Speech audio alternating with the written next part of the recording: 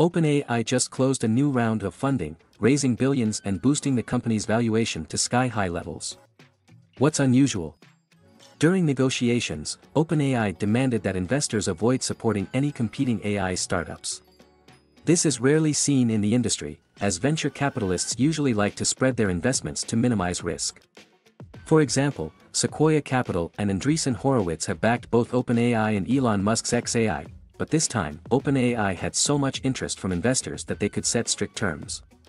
They don't want to help grow competitors like xAI, Safe Superintelligence, founded by a former OpenAI employee, or Perplexity AI. Just last year, OpenAI's valuation was less than $90 billion. And now it's skyrocketed. This rapid growth shows that investors believe in OpenAI's potential as a leader in generative AI technologies. If you're curious about AI and business strategy, hit the like button, subscribe to our channel,